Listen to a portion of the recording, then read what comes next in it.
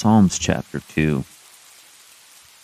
We will be reading from the KJV, followed by the Passion's translation. Why do the heathen rage and the people imagine a vain thing? How dare the nations plan a rebellion? Their foolish plots are futile. Verse 2. The kings of the earth set themselves, and the rulers take counsel together against the Lord and against his anointed, saying,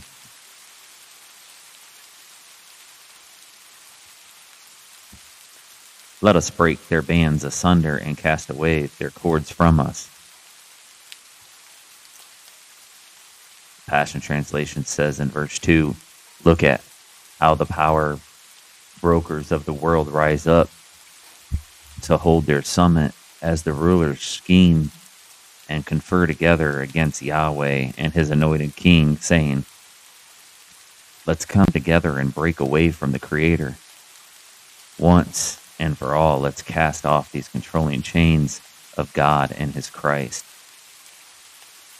Verse 4, King James Version, he that sitteth in the heavens shall laugh. The Lord shall have them in derision. God enthroned merely laughs at them. The sovereign one mocks their madness. Verse 5, then shall he speak unto them in his wrath, and vex them in his sore displeasure. Then with fierceness of his fiery anger he settles the issue and terrifies them to death with these words.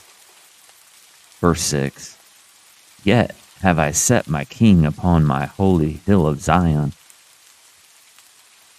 I myself have poured out my king on Zion, my holy mountain.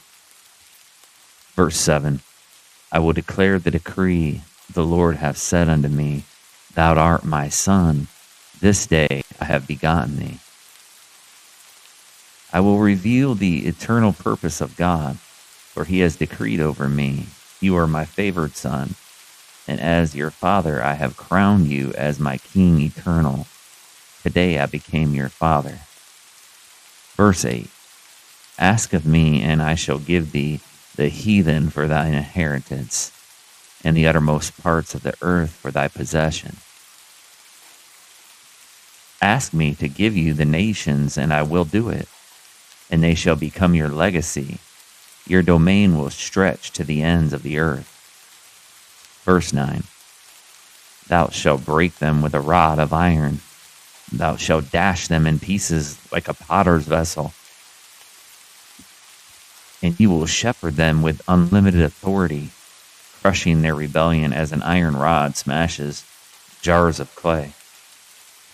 Verse 10, be wise now, therefore, O ye kings. Be instructed, ye judges of the earth. Listen to me, all ye rebel kings, and all you upstart judges of the earth. Learn your lesson while there's still time. Verse 11, serve the Lord with fear, and rejoice with trembling. Serve and worship the awe-inspiring God. Recognize his greatness and bow before him, trembling with reverence in his presence. Verse 12, kiss the Son, lest he be angry, and ye perish from the way, when his wrath is kindled but a little. Blessed are all they that put their trust in him. Fall face down before him and kiss the Son before his anger is roused against you. Remember that his wrath can be quickly kindled, but many blessings are waiting for those who turn aside to hide themselves in him.